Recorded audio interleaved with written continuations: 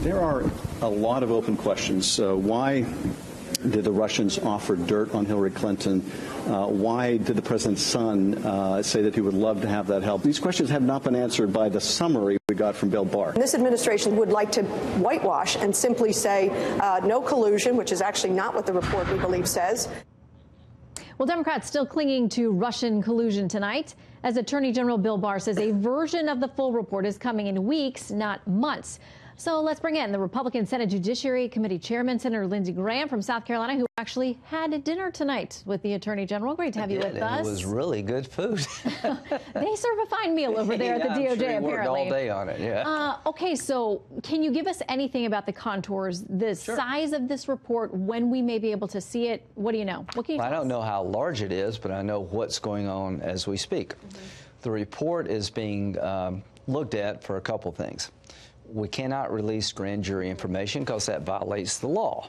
So he's going to check with Mr. Mueller to make sure that everything that is grand jury related is taken out of the report because the law requires that. He's going to go to the intelligence community to make sure that we don't release classified information or sources and methods that may jeopardize our national security.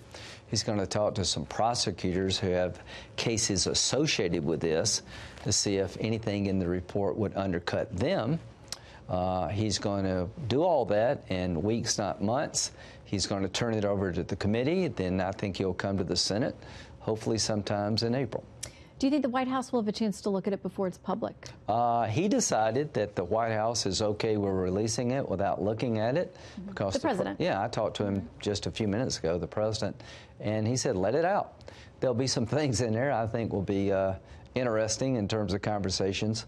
But the bottom line here is that Mueller has looked at this for 2.5 years. He's concluded that no one on the Trump campaign colluded with the Russians and that the facts regarding obstruction were insufficient for him to make a decision. Therefore, there is no way you could prosecute a case if the prosecutor is unsure. As you know, many of your counterparts in the Hill, the other side of the aisle, don't agree. Here is Senator Richard Blumenthal. There was clearly evidence of collusion, and I want to see the Mueller report, not the Barr summary, for all of the evidence and see how close it came to proof beyond a reasonable doubt. How does that benefit him?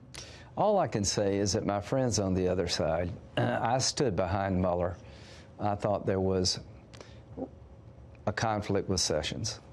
I thought Sessions couldn't investigate the campaign he was part of. I know the president didn't like that, but it really wasn't a hard call. If there's an accusation against the campaign, how can somebody in the campaign actually oversee the investigation? So Mueller was the right guy. I thought he was a man of great integrity. Every Democrat, including Blumenthal, said he's the perfect guy to do this. The verdict is now in. They just can't take the verdict. It doesn't fit the political narrative.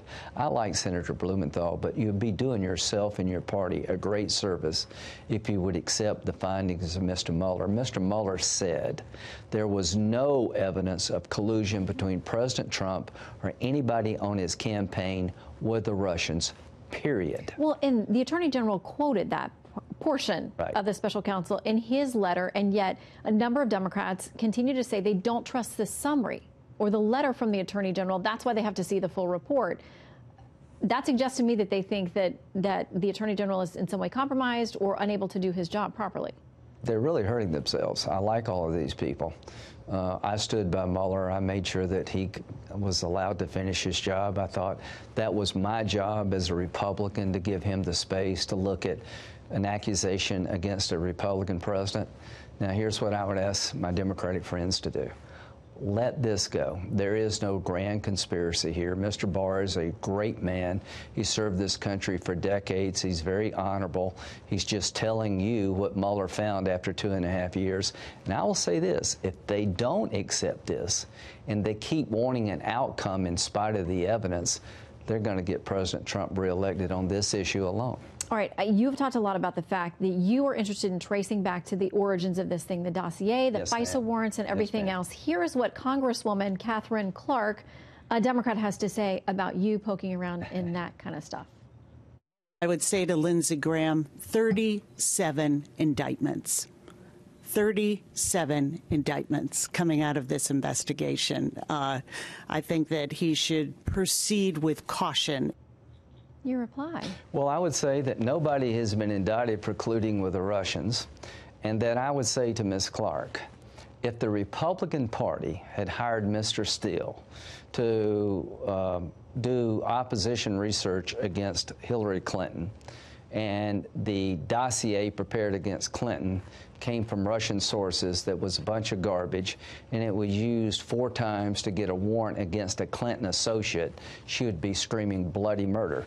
If the 2 people in charge of investigating Clinton liked Trump and wanted Clinton to lose, it would be a very big deal. All I can say to my Democratic friends, if the shoe were on the other foot, and to the media, you would be burning this place down.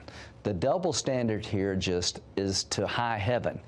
There's no way in hell they would give the Republican Party a pass if we did exactly what the Democrats did here, hire a foreign agent to produce a dossier against them that was a bunch of garbage. Why not care about this?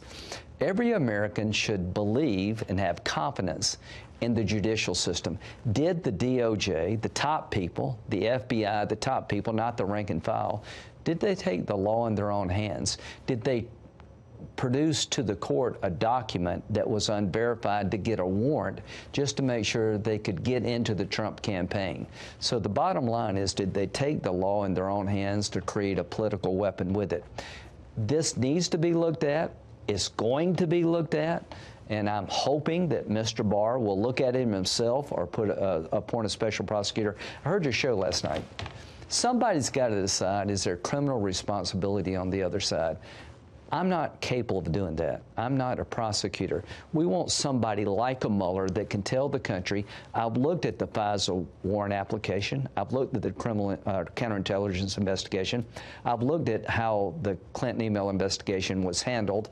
I find fault or I don't. And that person needs to be of the same stature as Mr. Mueller, because when this ends, if we don't look at how it got so off the rails, if we don't look at how this accusation against the president came about, then shame on us, because it's very important to find out and tell the American people, how could the system screw it up so badly?